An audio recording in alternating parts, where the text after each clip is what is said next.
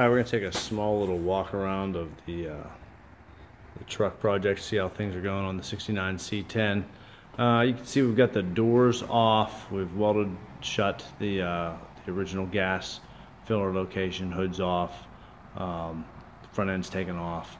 Recently just took the bed off, come back here, you can see that we got the bed over there standing up. We're going to treat the bottom of that with POR 15 rust inhibitor.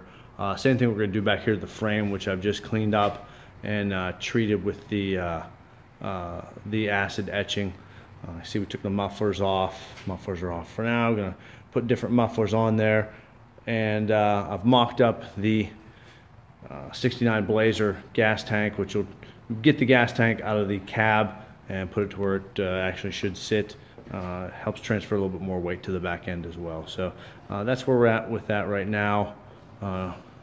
Later today, we're going to paint the frame there and come on over here, and then we're also going to paint the bottom of the bed.